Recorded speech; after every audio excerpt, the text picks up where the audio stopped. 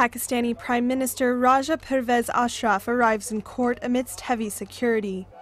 He could be formally charged with contempt of court and dismissed from his position if found guilty over his failure to comply with orders to reopen an investigation into President Asif Ali Zardari for laundering money through Swiss bank accounts.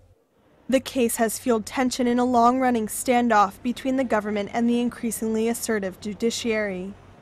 2 months ago, Ashraf's predecessor was found guilty of contempt over the same issue and was removed from his post.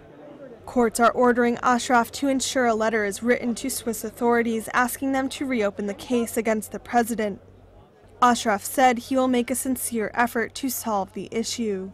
The court session has been adjourned until September 18th.